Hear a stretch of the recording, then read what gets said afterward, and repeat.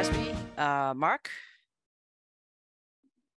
Santora, and then Lenore White.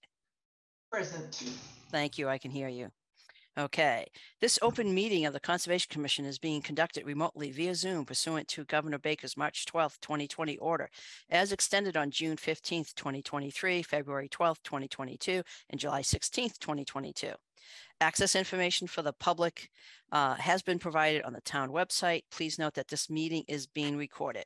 Please remember to mute your phone or computer when you are not speaking. If you're using a dial-in by telephone feature, you can mute yourself by pressing *6.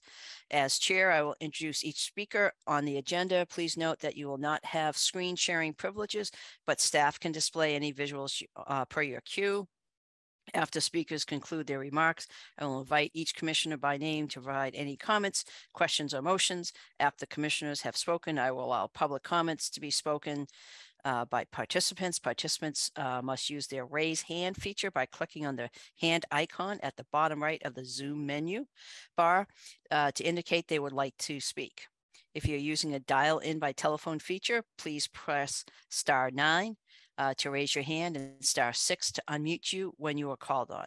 Participants who raise their hand will be recognized one at a time by their name and then will be promoted to speak. Public comments will be followed by commission and applicant responses. Finally, each vote will be taken will be conducted by a roll call vote. As a reminder, the commission is concerned with state and town wetlands and stormwater regulations. Concerns outside this purview need to be addressed by the appropriate boards.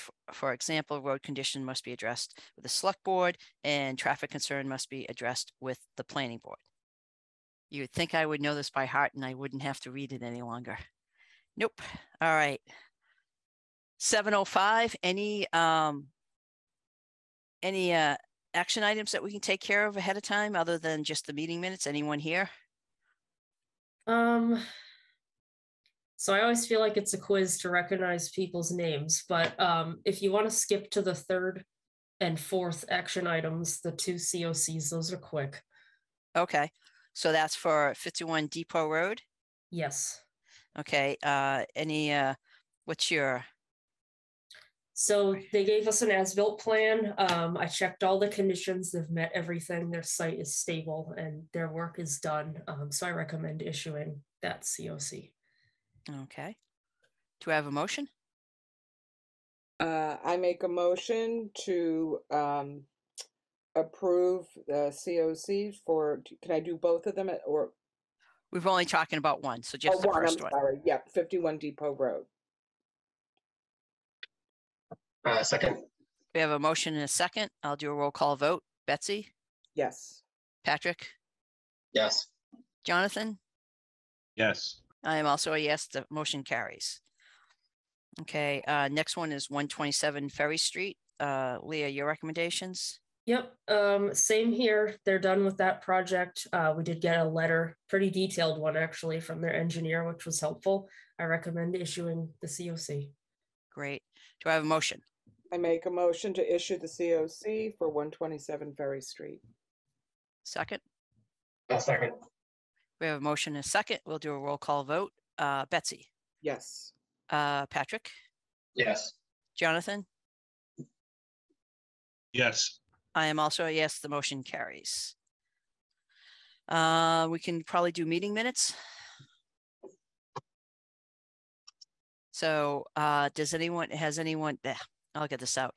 Does anyone have any comments or questions on the meeting minutes for August 16th? Seeing none. Do I have a motion? I make a motion to approve the meeting minutes for August 16th, 2022. Do I have a second? I'll second. We have a motion and a second. We'll do a roll call vote. Betsy? Yes. Patrick? Yes. Jonathan? Yes. I'm a yes. That motion carries. Anything else here as far as extension request? Yeah, we can do that. Okay. So this is for at 100 Westboro. So I know we talked about this at one of the public hearings, a little short version of it. Right. So this is for Afonso Village, which is the mixed use part of the project up front. So Their permits are set to expire July 29 next year. They're requesting a 3-year extension due to time delays since they worked on all those modifications to the project. It is their first extension request. Okay. Does anyone have any questions on that? Betsy, No. Patrick, Jonathan? Is it Uh, normal for them to request an extension 11 months from the expiration?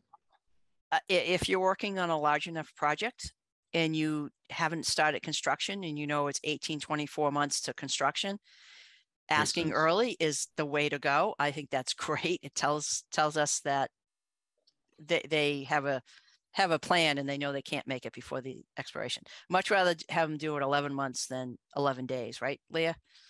Absolutely. So, Yeah, again, I looked at it and said, did it expire on July 29th? But no, it expires July 29th of next year. So no yeah, question. they haven't, I mean, they haven't even started yet. So they know that that site's going to take a lot longer. So, do I have a motion? I make a moment to grant the 3-year extension for 100 Westboro Road, Alfonso Village. Do I have a second? Second. I have a motion and a second. Roll call vote. Betsy, Yes. Patrick, Yes. Jonathan. Yes.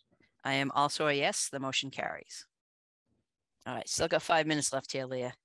Do you want to read in and then continue the land trust hearing? Okay, Because it's a continuance. sure. Okay, let me go to my lead.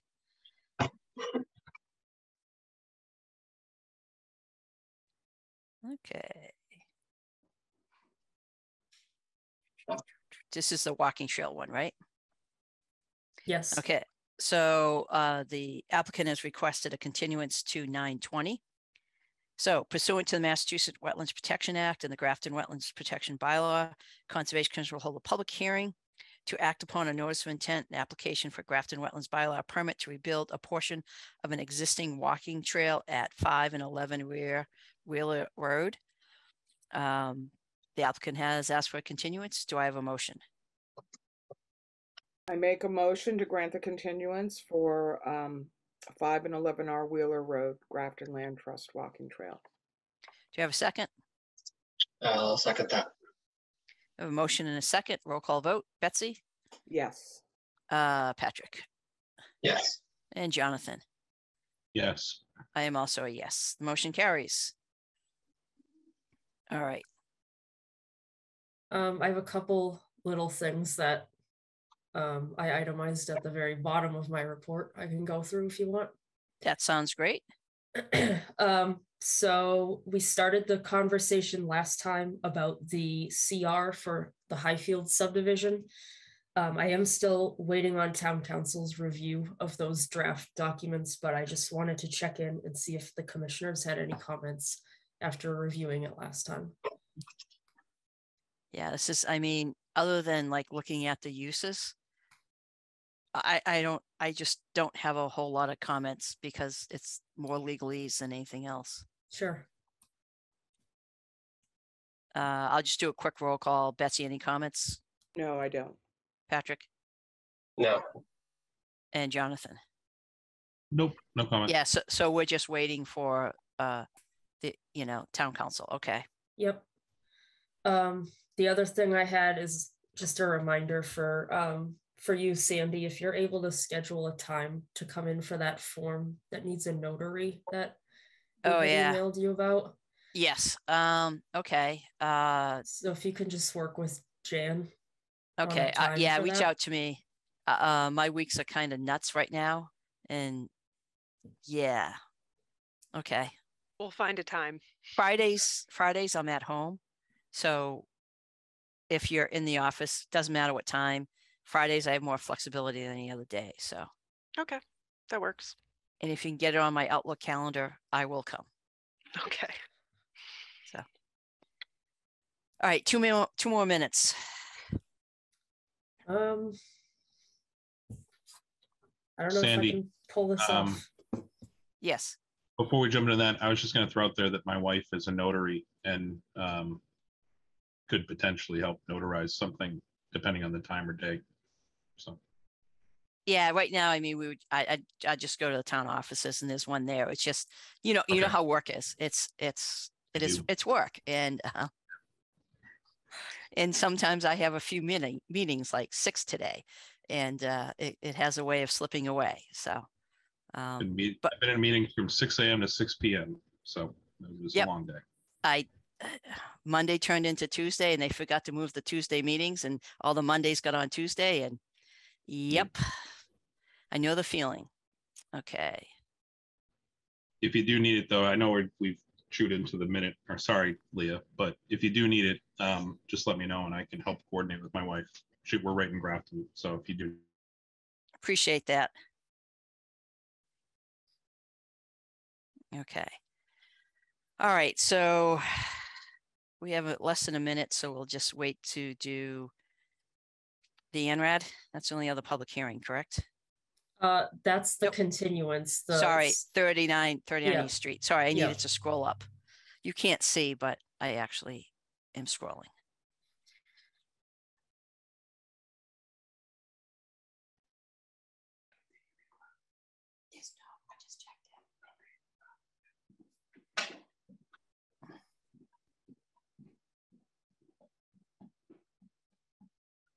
All right, 7:15. All right, so I'll read this in. Pursuant to the Massachusetts Wetlands Protection Act, Grafton Wetlands Protection Bylaw, the Conservation Commission will hold a public hearing to act upon a notice of intent application for Grafton Wetlands permit, bylaw permit for the construction of a house addition and foundation replacement at 39 East Street. As I said at the beginning of the meeting, just for disclosure, I do live at 74 East Street. I am more than 300 feet away, but I just wanted to make sure that the applicant understood that. And if they have any issues, I have no problem recusing myself. There's no particular reason under state law that I need to, but it's just close enough. It's 0.3 miles, so I'm definitely further away, but wanted to do that. So if you guys have any problems with me staying, I will stay. But Fine. you're fine? Okay. Fine. So you're up. All right, good evening. Good evening. My name is Norman Hill. I'm a licensed civil engineer with the consulting firm of Land Planning. And the property at 39 East Street is owned by Ewan and Faith Cameron. Ewan is with us tonight by Zoom. There are 2 houses on this property, and this property overlooks Hayes Pond. The house number 39, I'd like to talk about the project that's proposed for house 39 first, and then I'll talk about the project that's proposed for the cottage on the property. So in house 39 has a large porch that wraps around it, and the roof overhangs the back right corner of the porch. So I don't know if you can look at that back right corner of the porch on house 39.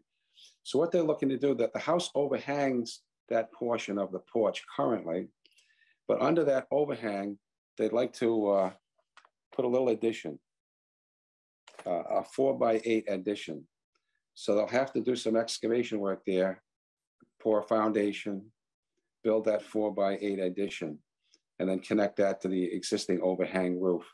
So there's no increase in impervious area caused by this, but they will be doing construction, and it's within 100 feet of the pond. So we have filed a notice of intent. The second thing that's proposed on the existing cottage, that cottage was built on a slab, and what they'd like to do is better support the existing house. So rather than tear down the house and start over where they're so close to Hayes Pond, the way they're proposing to support the house is with helical piers. So these piers get drilled into the ground around the perimeter of the house, and then they pour a grade beam that rests on top of these piers, and then they frame from that grade beam up to the existing house. So then the house can no longer settle. So there'll be no excavation for this work on the cottage. There's no backhoe or earth being removed. They just drill these helical piers into the ground. They stick up a few inches, and then they'll form a grade beam on top of the pier. So the piers go about every 5 feet. The building's roughly 25 by 25. So picture 5 piers on each side of this building. And they're going to form a grade beam on top of these piers. What they'll do is, have you ever seen a footing board? You've got the boards front and back. So they'll have those 2 boards, and they put steel rebar in this proposed grade beam, and then they fill that opening with concrete. Then once that cures, then they will frame between the top of that grade beam and the existing cottage. And then they'll sheath it and side it, and that will be completed. So there's no excavation work. It's just they're going to be supporting the building, but with these helical piers. So we're proposing siltation controls around the site so that no silt can get into the Hayes Pond. And the stockpile area, you can see where we've got the stockpile area proposed out in front of house number 39 in the garage. So that's a quick overview, but I'll be happy to answer any questions you may have.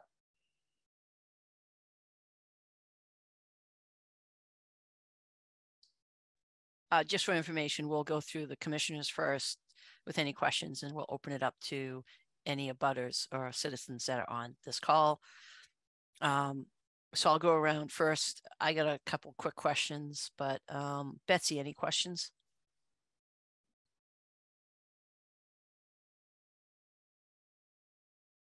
Sorry, if you answered, I didn't hear. I'm sorry, no. Okay, Patrick? I don't have any questions right now. Jonathan? So, Norma, you mentioned the existing house. I see the proposed 4x8 addition under the second floor overhang, but then you mentioned the grade beam is going next to the cottage. Yes. So that's going to be all within the no touch? Yes. Okay. So go ahead, Jonathan, if you have anything else. No, I'm staring at the plan. I just don't have any other questions. So go ahead, Sandy. Yeah, I guess my questions isn't so much what you're doing, because it doesn't look like the footprint's going to change other than that small addition. My question is more means and methods. If you're going to be putting in helical piles, you need to have access. And I'm just wondering how it's going to be, how you're going to do helical piles. It's usually just a little skid. You come in, you drill it in. It's pretty simple, very effective. But are you not going to put it underneath the actual structure, or are you going to be putting it outside the structure? That's why I can't figure out what are you going to do with the wood framing of this? Right. So the contractor, his name is Josh Drucker. He's gonna be online with us tonight too. But I spoke with him earlier today, and he said what he's going to actually do is saw cut into the existing building a trench. Not a trench, but a indentation about a foot deep, almost 3.5 feet tall, and then that allows them to position the helical thing under the actual outside frame of this cottage. And then the machine comes in, and it's got a horizontal drill thing that attaches to the top, is like a 90-degree gearbox that then drills it into the ground. So for every one of these 5, 10, 15 to 20, whatever they are, helical things, they're going to have to cut 25 holes into the side of this building so that these things will then rest under the outside wall. Okay. And then the existing slab is going to stay in place? Yes. Okay. And it's really what's being supported is the exterior framing? Yeah. Yes. Okay. And for me, I was just, and again, it depends upon, the contractor and so forth. It's surprising how small the skid steer is that does these helical piles. And only because I had them done at my house, and it's pretty economic as far as space it takes. It's not like you're bringing in large equipment. So my question is really less about the project itself and more about, how is it being done, and is there any access that's needed via, construction materials or construction vehicles to get in and around. So that was really my only question. Otherwise, you know, the 4x8 addition is pretty minor, and it's within the 100-foot, but that's pretty damn minor. And then you're just doing maintenance on a building. It's more the means and methods. So any other questions from the commission? And then we'll open it up to the public. In the meantime, Leah, if you can kind of review what you looked at from your report. Sure. I just have two comments. One is they are requesting a waiver to work within the no disturb, and two is we are still waiting on their DEP number, so we can't close tonight. Okay. So Norm, as far as the variance, other than the fact that building's in the no disturb, is anything else you want to say on that? Well, yeah, they don't want to move the building. They'd rather just keep it right where it is. And that would minimize the amount of work and minimize any risk to the resource area. I'll go around to the commission quickly to see if anyone has any comments or questions. And specifically, we're just talking about the variance. We have a building within the 25-foot no disturb, and they're doing work on that building. Therefore, they're doing work in that 25-foot. So Betsy, any comments or questions on that waiver request? No. Jonathan, everyone moved around, so I'm all screwed up. Okay, sorry. Jonathan, any questions on the waiver request? Is there a special condition of any kind needed for, I understand what you're saying with these little helical piers and the, you know, it's a skid steer, a little, you know, mechanized thing that's drilling these in. Is it just a silt fence that collects any, you know, debris, or do they have to do anything after the machinery is out of there because it's in the no disturb? Like, is there a special condition or anything there? And Norm, you may know that. I don't know. That's what I'm asking. This helical gear is like a knife blade. So picture this knife blade just screwing into the ground, you know, and so when you're done, the ground doesn't appear to have been disturbed. It just goes right in.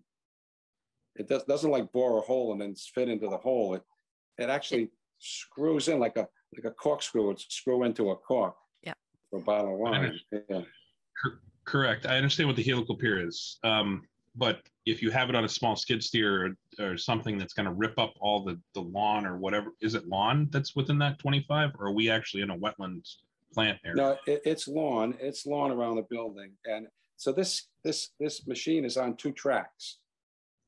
So the machine, I would guess, is about 6 feet by 6 feet, and it's on 2 tracks. And so, yeah, there's a chance that he's going to be ripping up some of the lawn, but I would think they could rake that out and seed it. Okay. No other questions then? Yeah, and the plan shows erosion control on it now. So, Patrick, any other questions or comments about how it's being done or anything? No. Okay. So do I have a motion to approve the requested waiver? I make a motion to approve the requested waiver for 39 East Street. Sandy, do we need to open it to public comment first? Oh, yeah. Okay. Well, it's a Or waiver not? process, but I've already asked, has anyone, any attendees raise their hand? So those who are in attendance as the opening statement, if you want to have either ask a question or find out something about this project, please just raise your hand, and staff is so diligently watching to see if a hand is raised. And if it is, we'll invite you to be an attendee and you can ask your question. Not seeing anything, we're just going to go through the process of doing a motion to approve the waiver request. And the waiver request is needed because the existing structure is within the 25-foot no disturbance. And if you're doing work on that building, there's no way around doing work within that no disturbance. All right. So I think Betsy, you had started it. Yeah, I'll start again. I make a motion to issue the waiver to allow work in the no disturb zone at 39 East Street. We have a second. I'll second. We have a motion and a second. We'll do a roll call vote. Jonathan, you move to the top of the class. Yes. Patrick Yes. and Betsy. Yes. I am also a yes. The motion carries and the waiver is approved. As far as, doing an order of conditions or voting on the order of conditions, we do not have a DEP number. That's something that's issued by Massachusetts Department of Environmental Protection. We don't have it. We cannot close the hearing. So we'll have to continue it. I will go around now, just because we're here. If anyone has any special conditions other than our standard conditions, so that you can hear them, and that if we come back on a continuance, it should be fairly straightforward. Betsy, any kind of comments or questions on potential special conditions? No, I do not. Jonathan? Okay. Patrick? No. Thank you. No, Yeah, I don't think, Leah, did you have any recommendations on any special conditions? I did not. No, I mean, just the erosion control, and tell whoever's operating the skid steer, don't to drive into the pond. That's pretty much it. Having said that, we'll need to, we'll need to continue the hearing, Norm, to the next meeting. Yeah, Hopefully that's you'll- fine. I'll have someone else sit in for me because I won't be able to make that meeting, but that's fine. 2 weeks is fine. Okay. So do I have a motion to continue the hearing to our next meeting? I make a motion to continue the hearing for, oh my God, 39 East Street. to our September 20th meeting. Do I have a second? Second. A motion and a second. Roll call vote. Jonathan? Yes. Patrick? Yes. Betsy? Yes. I am also a yes. That motion carries. And Norm, you can, basically fairly straightforward. We'll see you in a couple weeks. If you have All any right, other Leah. questions. All right, Leah, get well, Leah. Yeah. Thank you. You're a trooper for Yeah, being well. on here. That's kind of not great, but Yeah, that's over and above the call of duty. yeah. Good night, everybody. Stay well. Bye-bye. All right. Action. That's it for public hearings, correct? Oh, no, we have the ANRAD, right? Correct. Okay. All right. Let's read that in. All right. Pursuant to the Massachusetts Wetlands Protection Act, Grafton Wetlands Protection Bylaw, Conservation Commission will hold a public hearing to act upon an abbreviated notice of resource area delineation at 35 Crosby Road in Grafton. Who is here to discuss that? All right. Feel free. Just please give your name. Hello, my name is Lenore White. I'm a professional wetland scientist with Wetland Strategies in Plymouth, Mass. I delineated the wetland on this parcel, and this ANRAD was submitted to you folks on or about July 1st. Since then, the peer review consultant, that would be Art Allen from Ecotech, was retained, and he visited the site. I was with him on the day that we visited the site, and he did move a few flags up gradient. And frankly, they needed to be moved up gradient because I had done the delineation back in November, and in the summer, the skunk cabbage and other herbaceous species were clearly up gradient. So the flags were moved up gradient. The plan has since been revised to reflect those new flags. And I know there was a flurry of emails this morning about the commission having the plan. I assume they have it. And I also saw an email from Art Allen specifically saying that he agreed with the plan and he had no further comment. So I am requesting the commission to issue an order of resource area delineation for this lot at 35 Crosby Road. All Thank right. you. Thank you. Leah, any kind of additional comments? Nope, that covers it. I'll go around and let me know if you want to see the actual plan. So otherwise we'll just keep on going. Betsy, any questions or comments? I'm looking at the plan online and it looks fine. Jonathan, No questions, no comments. Patrick? I don't have anything. Okay. We'll also open it up to the public. If you have any questions or comments or anything in specific, we're dealing with 35 Crosby Road. Please raise your hand as I babble on to give you an opportunity to raise your hand. I also have no questions since it's been reviewed by a peer reviewer and everything has been received.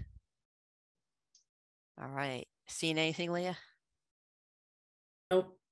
Okay, great. Having no other comments or questions, do I have a motion to close the hearing and issue the ORAD and a positive determination agreement with the resource areas?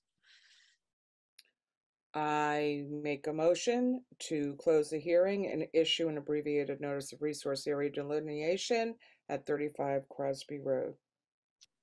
Do I have a second? Second. All right, we have a motion and a second. Roll call vote. Betsy, Yes. Jonathan, Yes. Patrick. Yes. I am also a yes. You all set? Good luck. Thank you very much. Good night, folks. Good night. Yeah. All right, Leah. Now the public hearings are done. Right. Action items. Yeah, can we skip for a minute to 29 Pullard? It's the last action item.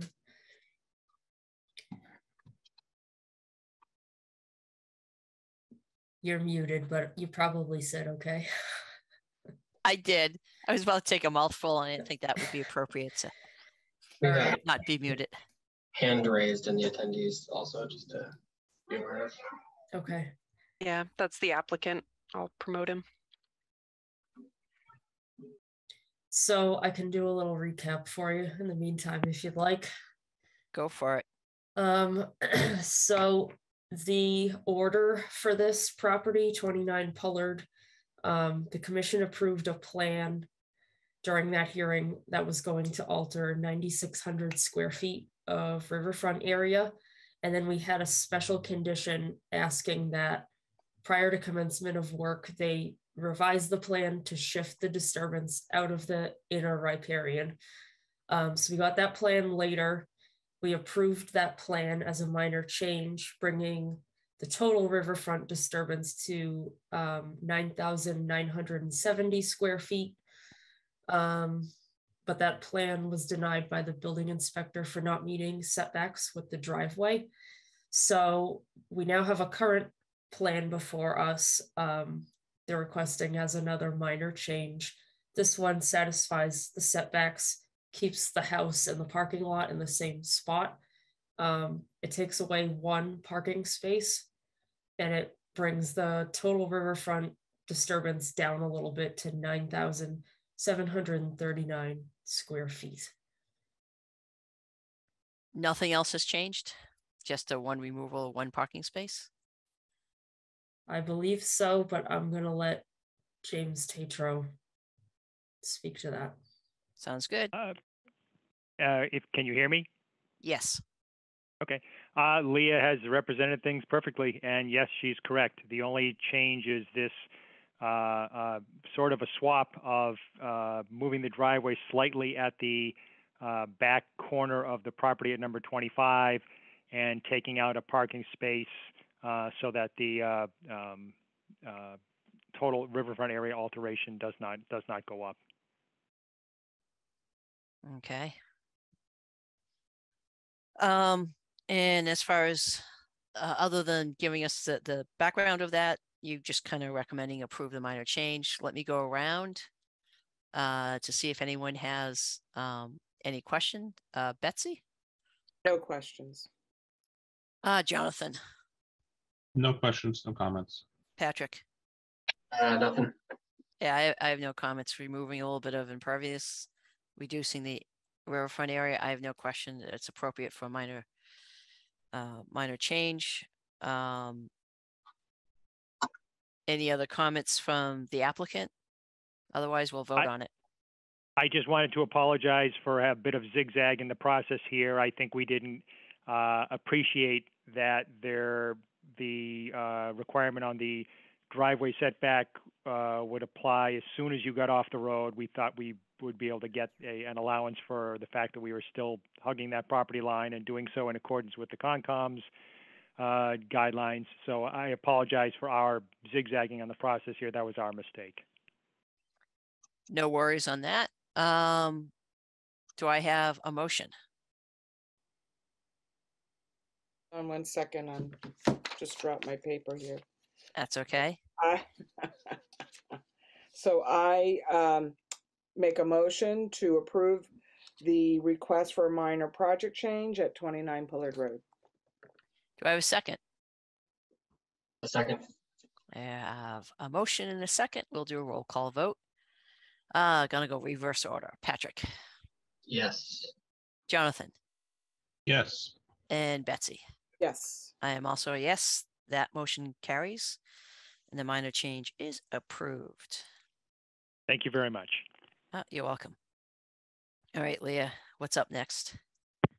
We can back up if you'd like to the biggest action item on the list. We have a lot of COC requests for the Highfield subdivision. I can take you guys through them. Please do. All right, so in general, they're looking to close out, and sorry, Jan, keeping you on your toes. If you could pull this up on GIS, if you just type in McGill and then zoom out some, I can just take them through the area they're talking about. So they're looking at closing phase 1 of this subdivision, which is kind of like the initial very large loop of McGill Drive for the most part. So it would be, so you could see on the west, it would be McGill Drive from Providence Road all the way eastward to Manor Hill Drive itself, and then McGill back down to Old Upton Road. And then the one other piece is Silver Spruce Drive, which is that cul-de-sac that points to the south off of McGill. So that's what they're calling phase 1, and that's what they're looking for COCs from a bunch of orders that they had. We did get as-built plans, we got engineer letters. The documents have been reviewed by Graves. Graves also went out and did a construction completeness visit with the planning board. They did have one comment on construction completeness, which is their catch basin sumps will need to be cleaned out before street acceptance. Otherwise, Graves' comments have been satisfied. So to take you guys through each of the orders they're looking at tonight, we can start with 370. This one in our notes, it says it was for the irrigation work, but oddly enough, we can't find the order anywhere. We don't have a hard copy in the office. We don't have an electronic copy on our server, nor can we find it on the registry. So I don't exactly know how to make a recommendation on that one, but it's supposedly for the irrigation. We can come back to that afterwards. 371 was for the subdivision as a whole. I'm in agreement with issuing a partial for phase 1 from 371. 480 was for the multifamily units down towards Providence Road. I'm in agreement with issuing a complete COC for those multifamily units. Those are all set. 483 was for a handful of lots. So this would be a partial for a subset of those lots that fall in that phase 1 area. So it would be 210, 212, 214, 216, 218, and 220 McGill are the ones I agree with giving a partial. 507, the applicant said construction never commenced on these lots, which appears to be true for 11 McGill Drive because there's nothing on it. But if you turn on the satellite and you zoom into 9 McGill, there is a house on that lot. So we do need to square that one away. The order also required no disturb signage on that lot. So I'm unsure if that's present because we don't have any documentation on that lot yet. The last two, 519 was specifically for 13 McGill. So I'm in agreement with issuing a complete for that. That one's all set. And then 591 is for the subdivision in its entirety again. It was meant to replace 371, but 371 never got closed out. So we've had 371 and 591 kind of running in parallel. 591, I had some questions on going through the conditions. It talks about wetland replication work, which to my knowledge was done a while ago, but I'm not finding the documentation on that. So I wanted to ask the applicant if they perhaps have copies of those documents. And there were two other questions I had that aren't clear with the as-built plans. One is whether no disturb signage was installed on the appropriate lots. And we had another condition for roof runoff being recharged on the lots. And I don't see those details on the as-built plans. I know that was a whole lot of information. So feel free to ask me any questions you have. I believe the applicant is one of our attendees. We can promote you if you'd like to be able to have a more direct dialogue with us. Just raised his hand, so I'm going to promote him.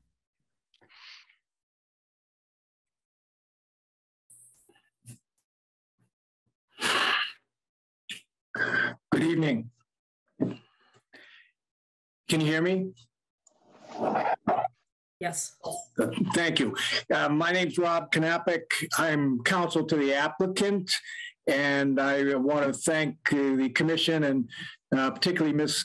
Cameron for her careful reading of those multiple orders of conditions for a project that's gone on for, I think, about 20 years. I'm sort of Johnny come lately, taking over for prior counsel, although I'm certainly familiar with the project, having had an office in Northbridge for the better part of 17 years. The goal this fall is for the streets in phase 1 to be accepted. And we are we will be, as I understand it, placed on the warrant for the fall town meeting. As I'm sure you know, part of the acceptance process is an extensive checklist that includes certificates of compliance. So I suppose arguably we could have focused on the 1 or 2 or perhaps 3 that were related to the subdivision roadways and infrastructure. But the applicant thought it in probably everybody's best interest to sort of clean up the many orders of conditions that are outstanding.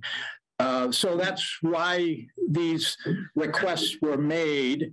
And again, I thank you for your consideration. If there are questions to answer, I can certainly take stock of them or take note of them.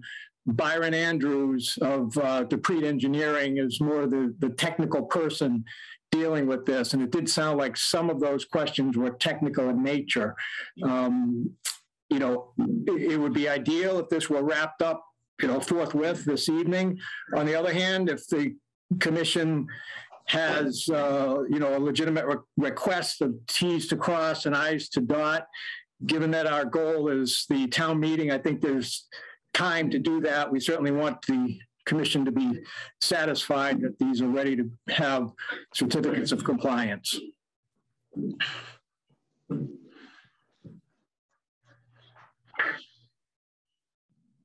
You're muted, Sandy. Thank you. Thank you. Kind of my questions, because it is a lot all at once. Thanks for going through in detail. Is there any one that precludes the other? You meaning like if you're going to sign off for kind of 371 or 591 as the phase, and if there's either units or houses within that aren't done, does that preclude doing the overall? I'm just trying to figure out the best sequence to do this? And are they all independent and standalone? I guess is a different way to ask, a much simpler way to ask, actually. Yeah, I mean, so I did list out like some that you could vote on tonight, and then there's just 3 that, let's see. Yeah, there's 3 that would have outstanding questions on them. But I would be comfortable with you guys issuing 2 partials and 2 completes. And then we can talk through the other 3 if you'd like. Okay. And as far as the applicants, is doing it piecemeal an acceptable approach, or are you looking to get everything done all at once? Piecemeal is fine if that's, as it has to be. As I said, the goal is to have this done so that the checklist of items can be completed on or before town meeting. Obviously, the further ahead of town meeting that can be done, the better, because other authorities in Grafton, the planning board, and so forth, need to weigh in. But certainly if there are a few, as I said, lingering T's to cross or I's to dot, I'm confident we can do it in a way that will get it done in the time required. And so that's fine. Okay. Sandy, can I make a suggestion? Sure. So Byron is on the call, so I'm just wondering, on the items that Leah noted, that there's a building on a lot when you said there's no buildings, and all of these items that she called out that we wouldn't be able to approve the way they are right now. Do you have answers for her questions so that we could close up first and then potentially make some motions to approve these COCs? Until it's done, it's not done. No, but I'm just saying, can he confirm the house? Right. So okay. Yes. Yep. Right, can he confirm the no disturb signs or the recharge? So these were questions that Leah said she needed to have confirmed. So I'm assuming if those can't be confirmed, we can only vote on the ones that she has deemed clear to go. Okay, can you hear me all right? Yes. Okay, thank you. This is Byron Andrews. So I can answer a few of the questions. Although the other questions I will have to do some research on myself. Regarding, I think what Leah may be talking about, the lot that was never built, if it is DEP number 164-507, which is a Grafton number 353, that's one of the ones that we're applying for COC on. Lot 142 was never built on, but lot 143 is complete. The work is complete on lot 143, I believe. And regarding the other issues, the no disturb signage, the roof and the roof runoff, those are things that I will have to check into, but I can do that prior to the next conservation meeting. All right, thank you. Does that answer your question, Betsy? And Leah, does that give you any? We should just, if there's loose ends that they have to confirm, then we just go ahead and follow Leah's suggestion that we make motions to issue COCs as she's recommended on the 1, 2, 3, 4, 5, I think. Do you guys mind if I ask a couple follow-up questions? Not at all. So order 164507 that you were just talking about, where it was for 2 lots. One never had a house, one does. Do you know if no disturb signage is on that lot, or you're unsure of any lots? I'm unsure on any lots. I would have to confirm them. Okay. And then, do you know if you have in your files any of the documentation about the wetland replication work when that was completed? I'll have to check through our conservation file, see if I could find that and what orders they refer to. Okay. And then if you guys have a copy, electronic or hard copy, whatever, of 164370, the actual order, I don't know how it's missing, but we just can't find it.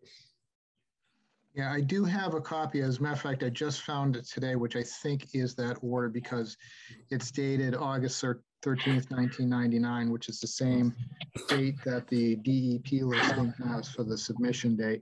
So I can forward that to you tomorrow morning. Okay, awesome.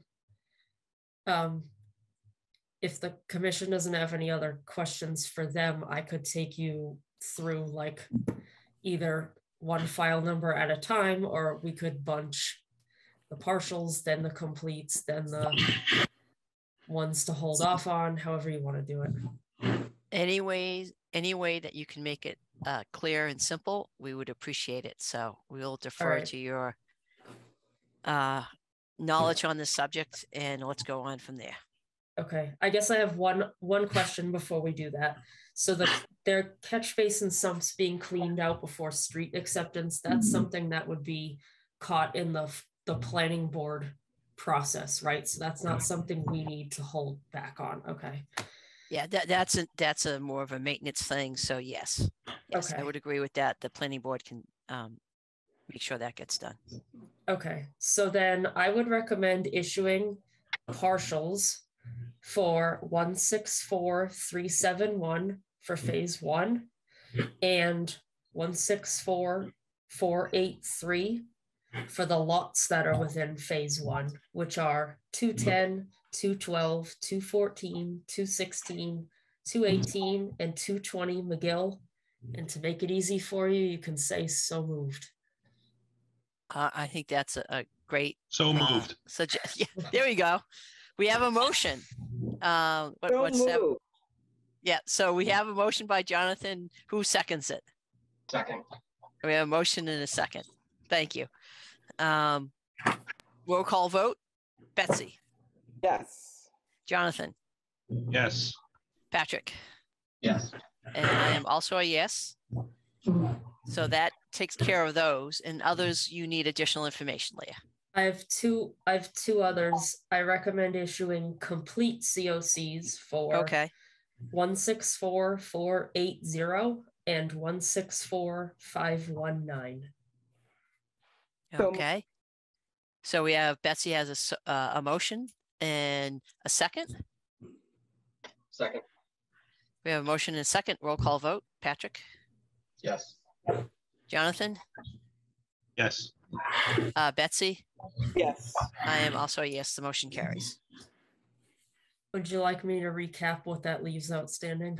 That would be appreciated. Yes. So that leaves 164370. Byron said he can forward me a copy of the order tomorrow. 164507. He's going to check on the no disturb signage on 9 McGill Drive. And then 164591, the outstanding questions were about replication documentation, the installation of no disturb signage, and rooftop recharge. Okay. That Leah, sounds good. Leah, can I just clarify one thing I said a little earlier? Regarding 164370, I was able to find the application. I was not able to find a notice of intent for that, though. Do you have the order of conditions that we issued? That's the piece I'm looking for. Yeah, I don't have the order of conditions. Okay. I didn't see, I checked the DEP number, the DEP website, and I didn't see a date for the order of conditions. So I'm wondering if it was ever followed through with or if it was wrapped into 371.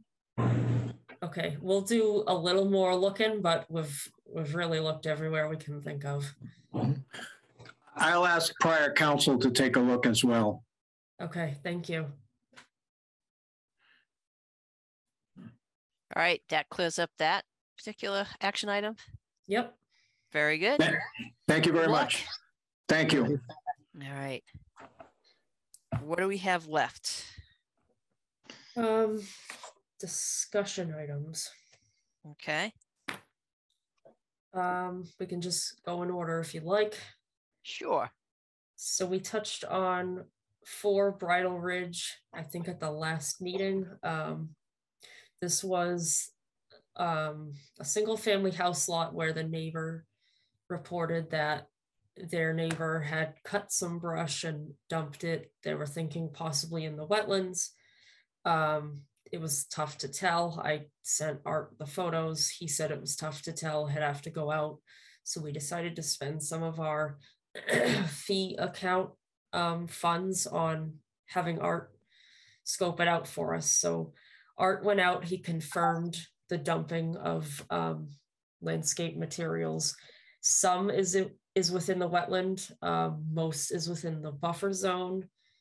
He said the actual cutting location might also be in the buffer zone on 5 Morgan Drive, but he didn't have authority to enter that property. He just scoped things out from 4 Bridal Ridge.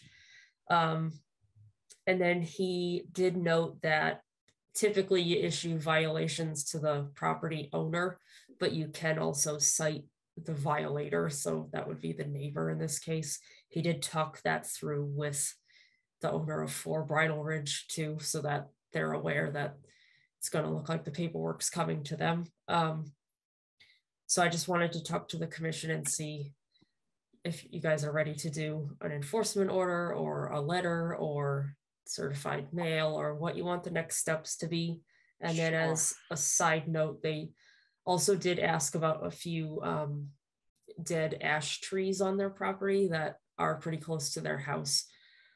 So they'd be considered hazardous. So per the commission's guidelines that you guys have set in the past, staff already let them know they can take those hazardous trees that are just in the buffer zone down. They don't need anything further from us in the meantime. So can you just give like, not exact, but an order of magnitude when you say filling of landscape waste? Is it, a couple wheelbarrows full, or is it a significant amount? I mean. Sure. Jan, can you pull up the Art did like a little marked up map. I think it's page 2 of his report. It's a few piles worth of brush all along the property line, basically. Yep.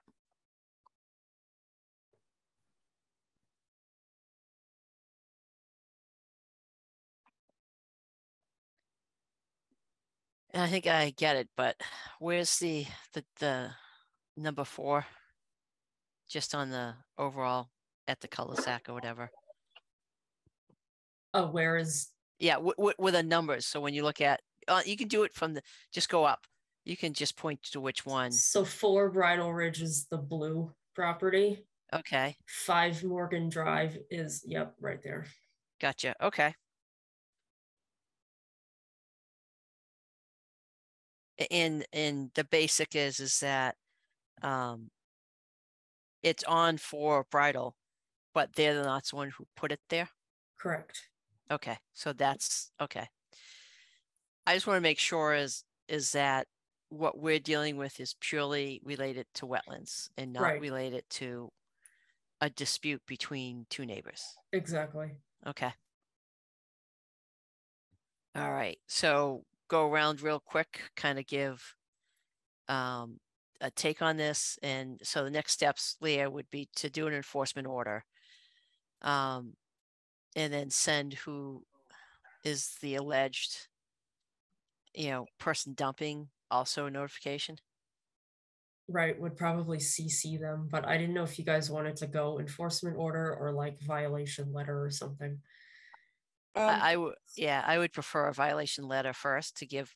I mean, I think it's always. I mean, we're not here to. Police.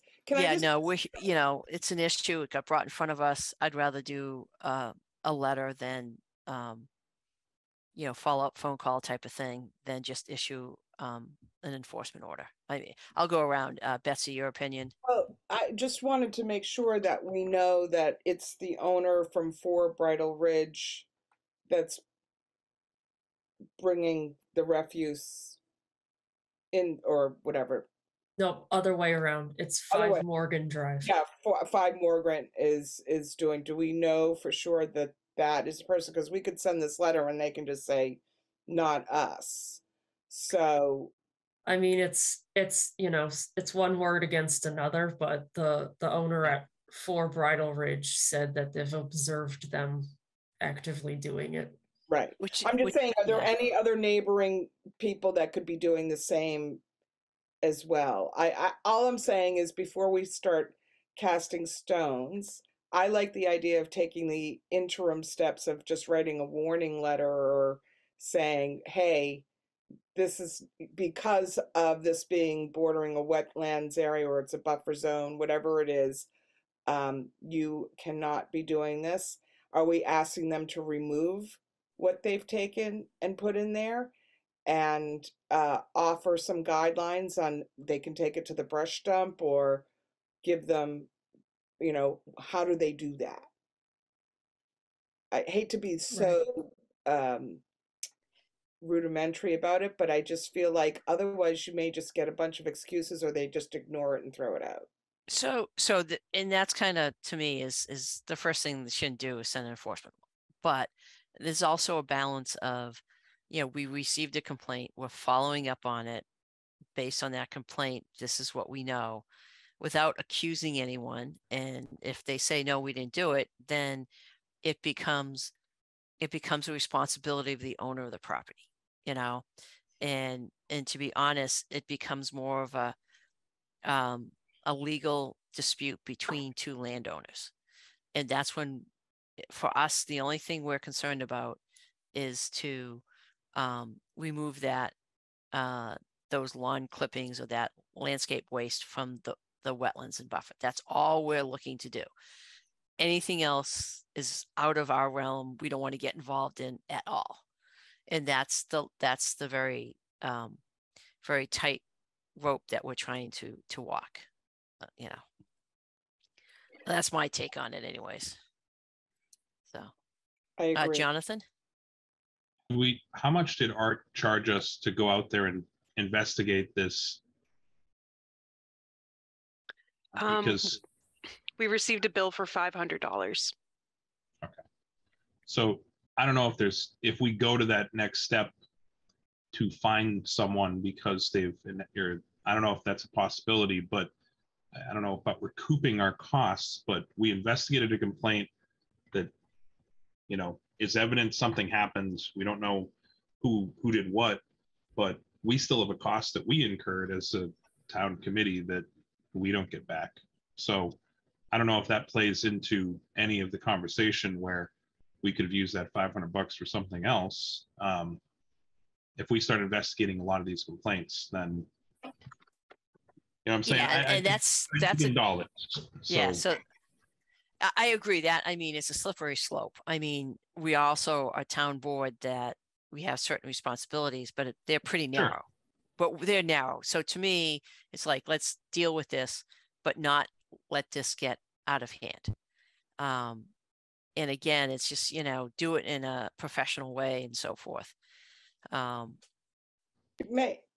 even going forward, I would say, I'm not saying that what's there isn't bad, but I've seen worse, like when we were doing that whole thing with the chicken coop and the bird thing last year. And I would be more than happy to go out at no charge and take pictures, bring them back to the group to see if you think we need more steps involved, because $500 is a lot of money.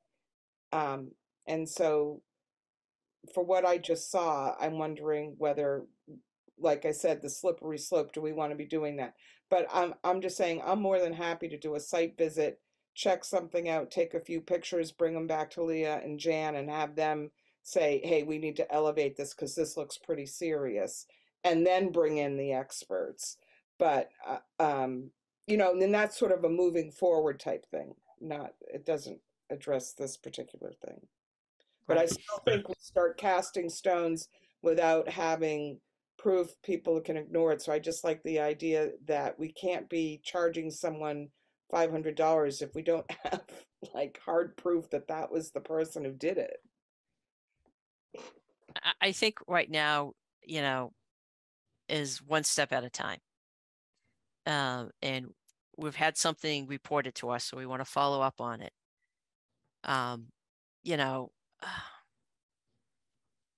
yes, we don't want to create a situation where people think it's easy. Oh, I'll just call up on my neighbor because whatever, and have sick the Conservation Commission on. That's not our role. Our role is simply to protect the wetlands. We want to make sure that stays our role and it doesn't get Some people already think manipulated. that. Yeah, well, we can try to do our best not to, you know, not to play into it, but we still have a responsibility at least to address what something comes in. I just want to be, yeah. So the wording we've used sometimes in the past, it makes it a little less offensive, is notice of potential violation. I Yep. could send a letter entitled that to both 4 Bridle Ridge and 5 Morgan Drive and ask that they contact the office and we talk it through. And then if we're getting nowhere, then we determine next steps after that. I think Sounds I reasonable. think that's a good first step. Others, Patrick? I think that's a good first step because, yeah, I think that's probably the way to go. Jonathan? No, I agree. And again, I'm not out for blood for $500. I'm just trying to not tip the scales, because we talk a lot in this commission about, is it the norm of what we do? So if we start getting complaints, then they're going to say, oh, you better call Art or you better call a scientist, because I think, Betsy, the reason that we had him go was he knew the lines of the delineation, and there was a reason that Leah or Jan Right. couldn't just drive out there, because I volunteer the same thing. I'll go look at it and take pictures for free. You know, I don't care. But again, I just don't want to set a precedent. That's all. Or if you do set a precedent, that we can recoup the costs of that precedent in the future. No, my point was, Jonathan, that going and just reconnoitering it to see, like, you know, if there's a ton of stuff there and it needs to be addressed, then you send Art or some expert out. If it's stuff that can be easily remediated with a phone call, because it's not a lot of stuff, or we may not know whether it's in the buffer zone, but we send a warning saying, it looks like you may be, you know, on the edge of the ledge there. I just think, you know, it's a lot of money to spend every time someone has an issue. So part of me wonders, is it not the property owner's responsibility to, you know, part of me wonders if the avenue for them is really to pursue, you know, someone dumping stuff on their property, trespassing, versus us enforcing a boundary line. And that's a really good point. I mean, that's the one I don't want to. I want to do, like I said, our only concern is the impact on the wetlands. It's not a dispute between 2 neighbors, and sometimes it's hard to stay there. Yeah, and if we're protecting the wetlands, isn't it really the property owner that we should be notifying, and they should be dealing with it probably through a different avenue of someone dumping refuse on their property? Potentially. And again, I mean, I get what everyone's saying, but sometimes a simple letter that says, hey, you're not supposed to do this, then the homeowner goes, oh, I didn't know that. Or they could say, yeah, right. Whatever I mean, it could be either end. If they say, hey, I didn't know that, and then they'll clean it up, but not only will they clean it up, they won't do it again. But again, it all depends upon the person, and we don't know any of the background. We don't want to know any of the background. We just want to see if we can get it cleaned up without having, you know, without getting drawn into anything, I guess is one way to put it. Yeah, I do think a letter is a good avenue at this point. Okay. Leah, Oops. going to make a phone call and then follow up with a letter, or I would always put something in writing first, just simply because. oh, that's right. I'm sorry, I misheard it. She was going to send the letter and then ask them to call to discuss. Or just follow up with it and just say, Yeah. hey, you're receiving this letter. This is what's going on. And for me, it's trying to just say what's going on without making any opinions on anything, because we don't know anything. Exactly. Agreed. Right. Yeah. I have faith in Leah once she gets better to be able to take care of this. She's good with COVID. She's even better without it. Yeah. So. Thank you. No, I think to start with, who knows, we'll see where it leads to. And if it goes to something else, we'll deal with that. We definitely don't want to get involved in anything between two neighbors. That's not what we do. Right. So I'm all for that. That's why I was asking just how much it was, because, Yeah. I get it. Yep. All right. You need anything else more on this, Leah? Or you enough to? On that one, I'm good. Okay. Are you guys ready for the next one? Sure. All right. So Fisherville Terrace is a 40B. So because it's a 40B and they aren't close enough to wetlands under the state act, and then it's a 40B, which takes our bylaws and puts them in the comprehensive permit. So previously, we didn't have jurisdiction here. Issues were cropping up with erosion and sedimentation. And so I was advising the building department on, this is what I would do if it was in my jurisdiction. And that's how it went on for a little while. However, sediment has now gone across Main Street and into a wetland across the street. We have this documented pretty thoroughly from Graves. If Jan wants to pull up that report, we got some photos and stuff to take a look at. The attorney for the ZBA drafted a cease and desist last week. I don't know the current status of that cease and desist, but I did get an email this evening from the applicant, who's also on the line, if you guys need to speak with him. He is currently working with his team to evaluate the impacts of this sedimentation across the street into the wetlands, so that we can get a scope of what happened and what will need to be done to correct it. So I wanted to bring this to you guys to bring you up to speed on it. This isn't even all the rain we just had. This is a previous storm. Correct. Wow. This was the week that I was away, and then I returned last week with with COVID. So a little bit behind, but he's working with his team to check out, scope out what happened, which we have some photos already from Jeff, so that we can figure out what to do to correct this. Yeah, that's not minor. No. So if you want to promote him and promote the applicant, just so that give him an opportunity to talk about this.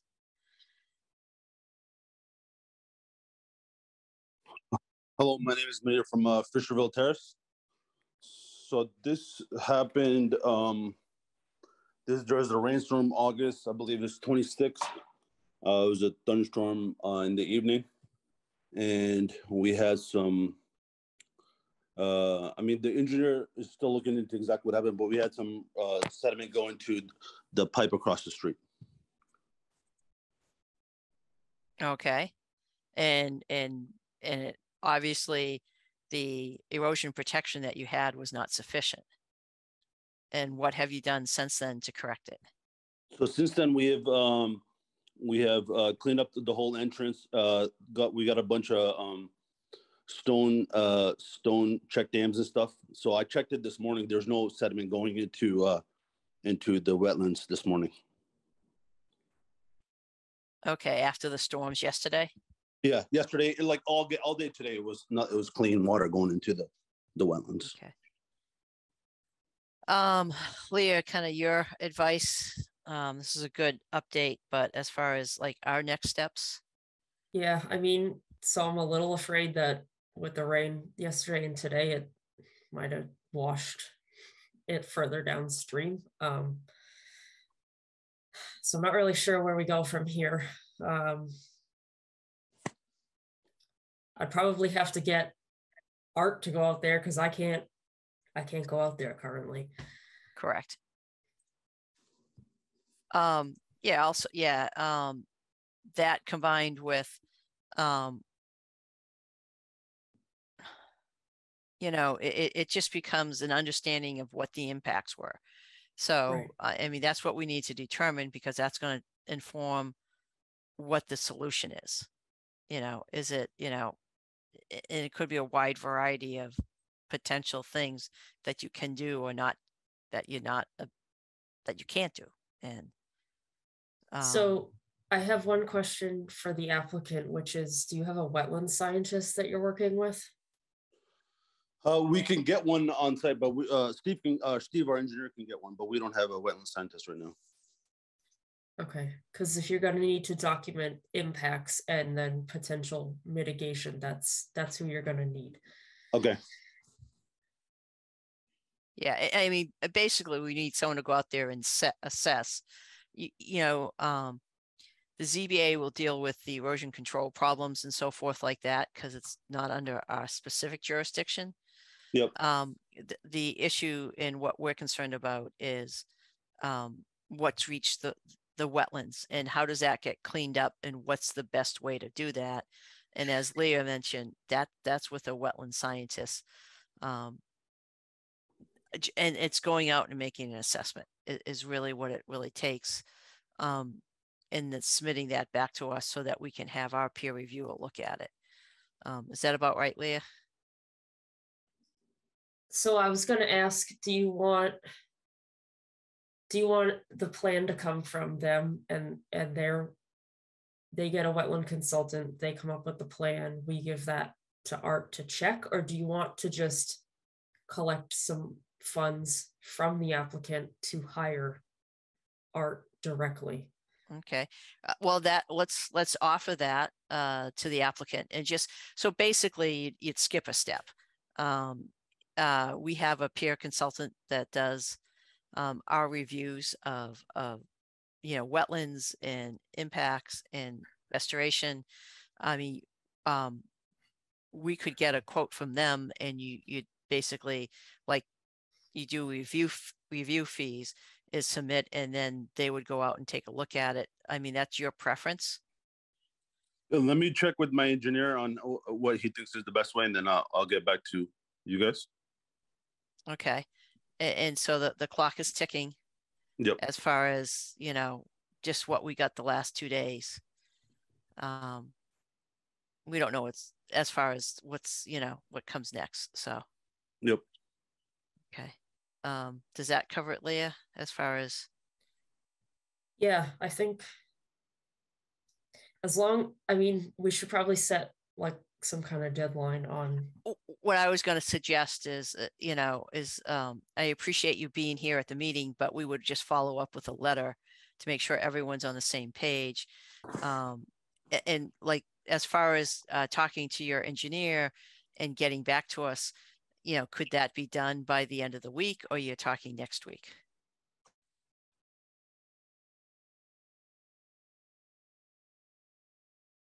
I think you're muted if you're speaking. Yeah, so today's Tuesday. I'll have a response by Monday. Okay. So we'll just follow up and just so that the big thing for us is to document it in our records, and we can follow up the letter. And if you get back to staff, to Leah, then, you know, we can move forward with whether it's hiring directly Art or whether it's going through your wetland consultant, it's you are the applicant. We'll defer to you at this point. But just to let you know, at some point we will have our peer review whatever reports your wetland scientists come up with. Got it. Okay. And That then work? what would you like to happen if we don't get the answer by Monday? Then it's an enforcement order. Can I ask a question? Sure.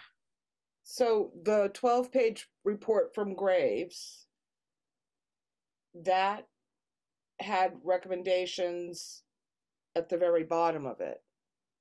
So do we know if all of those were followed?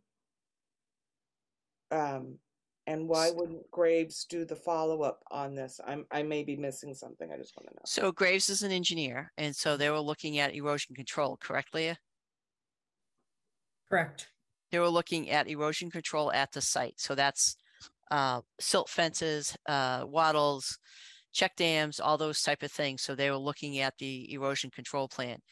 Because the sediment got into a wetland area, what we're trying to do is assess the impact to the wetlands. That's a wetland scientist. So Graves is not going to go out and assess impacts to a wetland resource area. All right, I get it now. Thank you. No problem.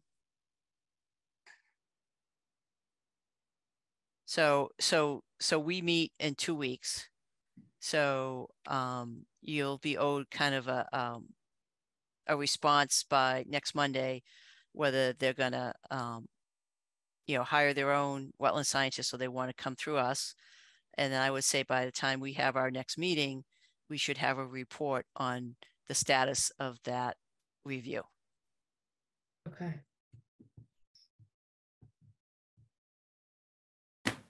Got it. Okay. Well, thank you for coming tonight and being available. Thank you. And just, it makes it much easier. Obviously, our role is to protect the wetlands, and obviously this, your construction project has caused an impact. So we want to correct that. That's where we want to concentrate on. ZBA will deal with a lot of the other erosion issues. Got it. Thank you. Okay. You're welcome. Anything else on this, Leah? Are we pretty good on the direction? Good on this. I just got one other item for you guys. Sure. Okay.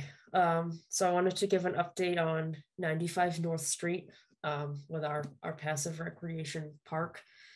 So CPC voted to endorse our application for the October town meeting. So that's exciting. That is October 17. And then I have a few other dates to throw at you guys, and I can follow up with an email with these in them. Let me just write that down. So the next steps, we're going to do a presentation to the select board on September 20. We do also have a Concom meeting that night, so I've got to work with Jen to see how we can coordinate that, if she's going to take care of that, or if I need to hop back and forth between select board and our meeting on the 20th. But we will give a presentation there. We're going to have the Recreation Commission is going to attend our October 4th Concom meeting, so that as a whole, we can strategize for town meeting, what we want said, who's going to say it, what the visuals are going to be for the screen, so that we can all be on the same page. And then we're going to have our third meeting for the public on October 6th. We're aiming for that to be in person with the landscape architect, RDLA. And then I don't have a date yet, but we're possibly also presenting to FinCom, since they give their yes or no recommendations in the warrant booklet that goes out to residents. Right. So we want to loop them in as well. Yeah, and on that one, we just want to make sure that we make a very good case for the value of the fact that this land was donated. It was a wish, and we want to make a reason why it's worth to do it, and it has to be based in the return and the value of the land and what we're looking to do there. And obviously talking about some of the potential grants, which we can't rely on, the way the grants are written, just be very focused on the financial side of what we're doing. Right. Gotcha. Do you guys have any questions for me about the park? I don't, but I do need to talk about, once you're finished here, is about several trips and what my availability is. Yeah, that's all I got, so go for it. Okay, so on the 20th, I have I am out on Nantucket for a workshop for a project out there, and I should be coming back. And I should be able to call in on the 20th, but I will be doing it from my iPad. So if I could have someone be ready to kind of run the meeting, I don't know how easy that's going to be. I've done it before, but I just don't know. Yeah, I just don't know how well that will work. That's all. So I want to make sure there's a backup for that. And then October 4th, I am again on Martha's on Nantucket, but I am on vacation. So that is tough. It'd be much easier. I have to look at the schedule. I might be able to make that. I will let you know on that one, because I'll be coming back from Nantucket on that.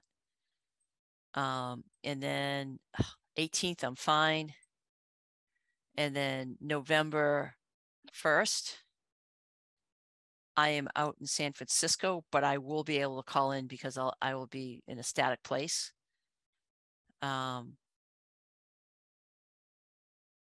That's it for now. Okay, question on 10-4. So is the joint meeting with rec something that you'd like me to look at alternate dates for, or, do you want to give me your feedback to the side, or?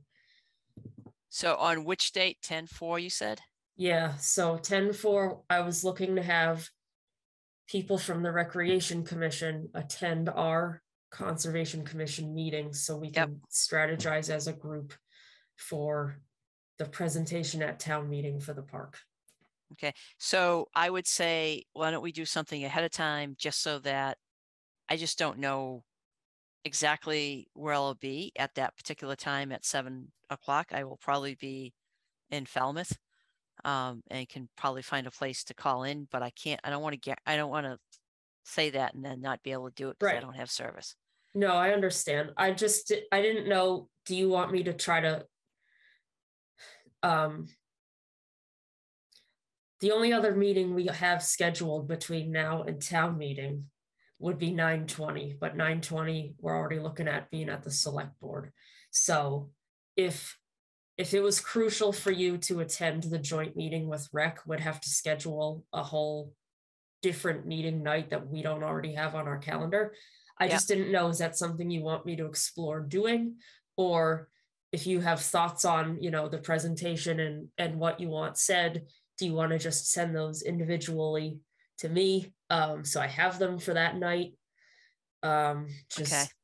I just didn't know what your take was on how crucial it be that you're present for that. Between the two groups, I mean, you guys are doing a fine job. I'd like to be there, but I don't think it's absolutely necessary. Okay. I can send you like a recap afterwards, and then if you have questions, you can let me know. That would be great. And I'll check what my schedule is, because I'm actually coming back that day. And if I'm back at home, I can call in. Okay. If you have like 3 months anything, of traveling, so if you have any thoughts you want relayed to that, working group of sorts, just get them to me or Jan. Okay. And then we can have them. Do we have any kind of PowerPoint that you're pulling together, or what's? RDLA has started on visuals. Okay. We're tweaking them as we go. We don't have a final draft yet. It's all in the works now. Gotcha. So cool. Sorry to take over the meeting with my schedule, but I know I have a lot of travel coming up. No, that's fine. And then also in like end of October, beginning of November, I'm doing another trip out to Phoenix. And I have one also to Chicago. So lots of travel. What happens, because, here's the thing, other than Jonathan, right? None of us has the expertise. If we have a meeting without Sandy, that's like. I wouldn't say that. Patrick's been around longer than I have. I don't know Patrick's, but I know that Jonathan, you're at the meetings, you tend to ask a lot of questions. So all I'm saying is I don't have a scientific background to do due diligence, and I'm just saying, what's the value of the meeting without that expertise leading the meeting? That's all. So just remember, the Conservation Commission is a regulatory board. So we have peer reviewers and everything else. And I have all the faith in either Patrick or Jonathan to running a meeting. So there's a very big difference between running the meeting and asking questions. I mean, that's what our peer reviewers are for. Plus we have staff. We also have great staff. As noted tonight, I rely heavily on Leah. Otherwise, if she leaves, I'm not going to stay, basically. Having staff is huge. Like Patrick and Jonathan can run a meeting, but all I'm saying is in terms of, the questions that need to be asked, I know that Leah and Jan are great, but I'm just saying there just seems to be that like extra layer of je ne sais quoi. And that's kind of what our peer reviews are for. And their letters are really, that's, I'm not doing in-depth reviews of all these projects, but, and Jonathan's got a good background and Patrick's is a little different background. But I hear you, Betsy. Sandy has the cadence, she has the expertise, she has the knowledge. So I'm going to be sitting there going, Leah or Jan, or, and so I go by Leah's report before each meeting, so I have some clue. But I'm still only a year into this and still learning. So yeah, it's a long process. I mean, I have the advantage of this is 30 years of my experience. But there's loads of conservation commissioners that, have a wide variety of members and they do just fine. And I definitely have, confidence in not just the members, but the staff. So, which is a big, huge, that's a really big deal that we have that staff. So thank you. Thank you. I couldn't do it. I mean, I don't have the time. I mean, and I feel sorry for all the towns that don't have staff. And we have other engineers in our company that are on commissions, and yeah, it's tough. It's tough. It becomes a second, part-time job, and that's unfortunate, so why so many Western towns and they're having so much trouble filling their conservation commissions. So but that's a different issue. So for Halloween you're dressing up in superhero costumes with capes. Yeah, that's right. Called SC Super Commission.